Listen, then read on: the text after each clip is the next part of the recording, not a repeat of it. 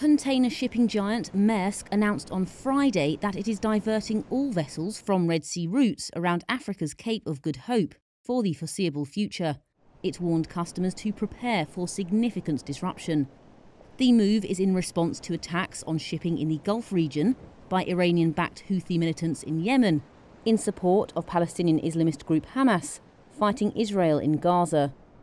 The Red Sea is the shortest route from Asia to Europe via the Suez Canal and is used by roughly 1/3 of global container ship cargo.